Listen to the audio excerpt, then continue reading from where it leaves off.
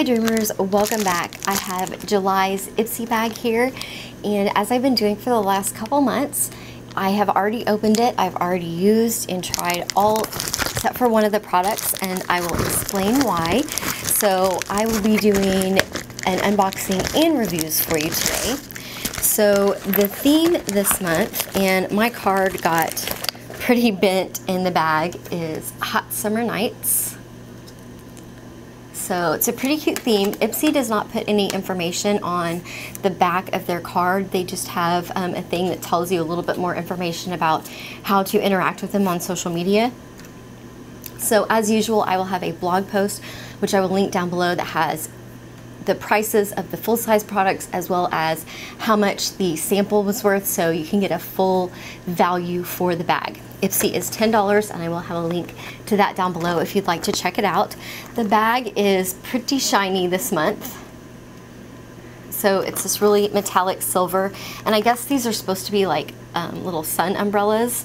So not my favorite bag that Ipsy has had, and there's something on my lip that's bugging me. But it's got like a little blue thing on the zipper. There's one product that I have taken out of the bag, so I'm going to talk about that first. This was in the box when it came with it. This is a VASANTI brush, and it says Eyeshadow 2. And you see the top of that, see how it's angled?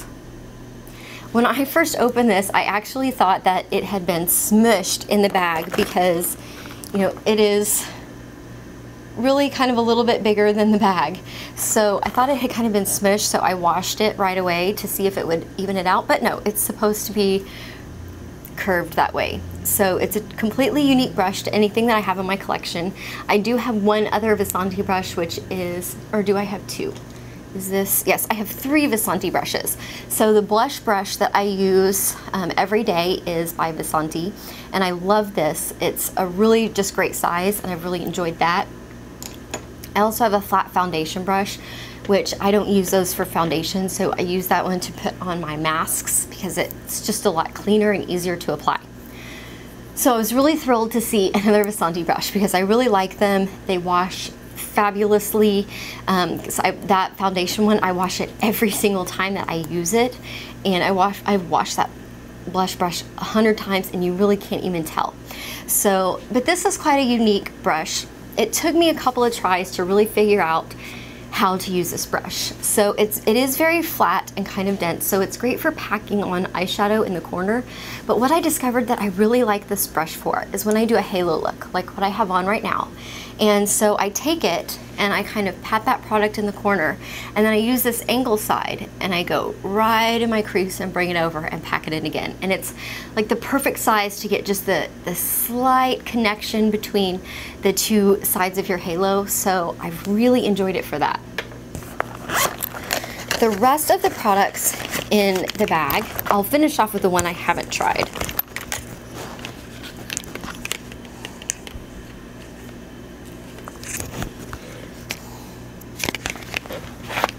The rest of the products in the bag, and I will finish up with the one that I haven't tried. First product that I got is this Too Faced Hangover Primer. I've been wanting to try this forever, so I was really excited that I got it. It does say that it's supposed to make you look 100% more radiant, 100% more hydrated, and have the appearance of a full night's rest. So a full night's rest is not something that I ever have, ever. It just doesn't exist. We have 4 kids. I have a full-time job as the managing editor of my town's newspaper. I'm also the only editorial staff, which means that I work a lot. My kids also do karate. We have a lot of other things that we do. We've been playing a lot of Pokemon Go lately. So a full night's rest is not something that I ever have. So this does say it has coconut water, a probiotic-based ingredient, and skin revivers, and it is silicone-free, which I really like. So it's just this kind of little sample size. I've tried this out a couple of times, and I do like it. I would say that it's right up there with some of my favorite high-end primers. It doesn't, I think, beat my Enlight, the Super Face that I recently discovered. I don't think that it beats this one, but it does come very close. It is a very good quality product. Does it make me look like I have a full night's rest? not really. The under eye circles, it just doesn't do anything at all for any of that. So I do think that it makes my makeup stay very well. I do like the look that it gives me. I don't like the smell. And I'm not sure what to call it.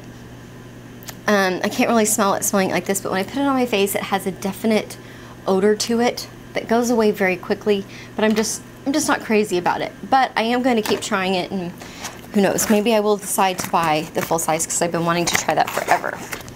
Okay, the next thing is a nail polish by Trust Fund Beauty. I do have 3 other Trust Fund Beauty nail polishes, so I was excited to get this. And this is in the color No Filter. And it's what I've got on my nails right now. It is a grayish color. I really like it, and I like the Trust Fund Beauty formula. I will say this, it is a very thick formula, and when you apply the first coat, do it very thinly.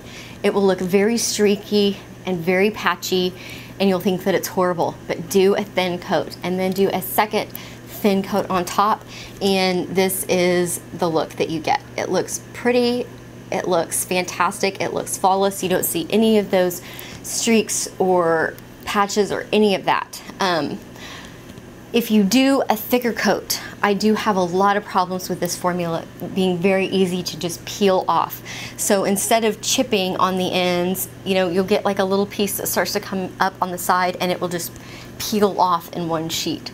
So just a forewarning about the formula, but I really do like it, and I think they have some very fun and interesting colors.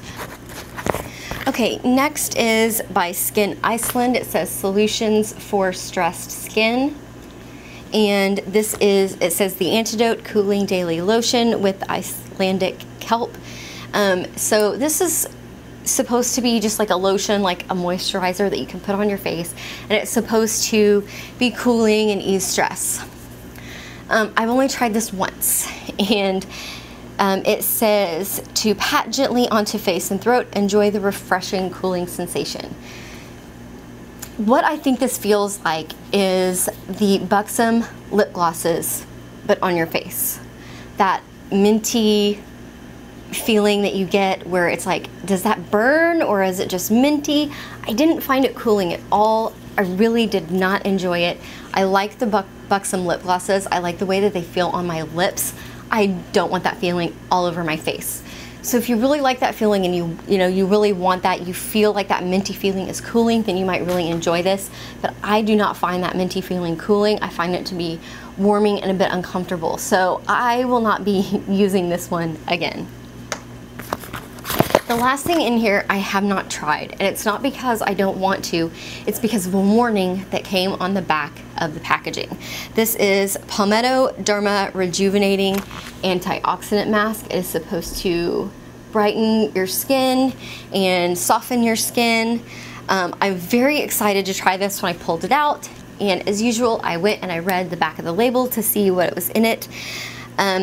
It does say to patch test, which most of my masks have never said to patch test, so that kind of worried me. It does say leave on for 5 to 30 minutes, may cause tingle, remove with water, may leave skin with temporary redness, recommended to use at night. It also says may increase sensitivity to sunlight, use sunscreen. So I didn't try this for 2 reasons. One, my skin on my face has been very sensitive lately, unusually so, and I'm not really sure what happened. I haven't changed anything in my routine. There is a bug in here. A flying green bug. I don't know what it is.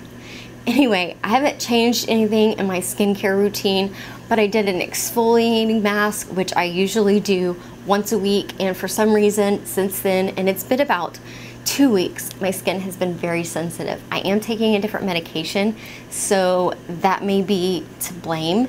I have had some other changes in my skin as well, such as being kind of itchy, which is a normal side effect of the medication. But when I go to put my moisturizer on at night and I'm rubbing it into my face, even that action with a moisturizer that I've used consistently for a while kind of is a bit uncomfortable on my skin, even that just rubbing motion with a very cooling, I use the Dr. Jart water, I'm not sure exactly what it's called, I don't have it with me, but the water moisturizer. It usually feels very cool, but it just feels a little bit rough and uncomfortable to rub that into my skin right now.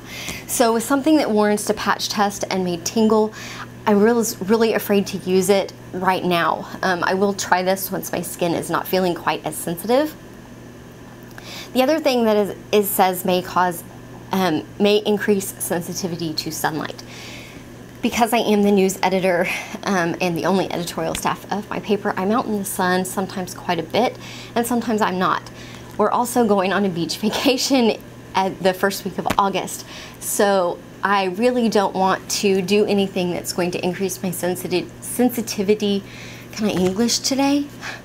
I don't want to do anything that's going to increase my sensitivity to sunlight, especially on my face, because I don't want to increase my chances of getting a sunburn when we're going to be outside for a lot longer than I usually am used to. So while I do want to try this product, I'm sorry that I did not try it now, but I hope that you understand my reasons, and I will try this and update you guys in either a favorites or of empties and fails videos after I do have a chance to try it. So that was everything in this month's Ipsy bag. I am slightly disappointed that there weren't really any makeup products this month. They were all skincare. I'm not really wowed by the box. In fact, there's one product that I don't like at all.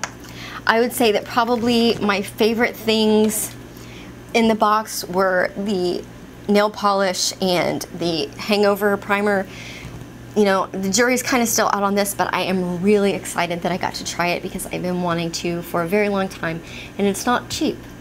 So excited to have that, but overall, I do think it was worth my $10. I think the Trust Fund Beauty nail polishes are over $10 just by themselves. So I am very pleased with this box. I absolutely love this color of nail polish, and anyway, that is everything. At this point, I'm just rambling because I'm tired and it's late at night, and I don't think that the hangover has made me look less tired right now. So anyway, thank you guys so much for watching. Don't forget to like and subscribe because I will have 2 more subscription box reviews coming up this month, Little BoxyCharm and Sephora Play. So I will see you in those videos. Don't forget to watch other stuff I post too. Bye.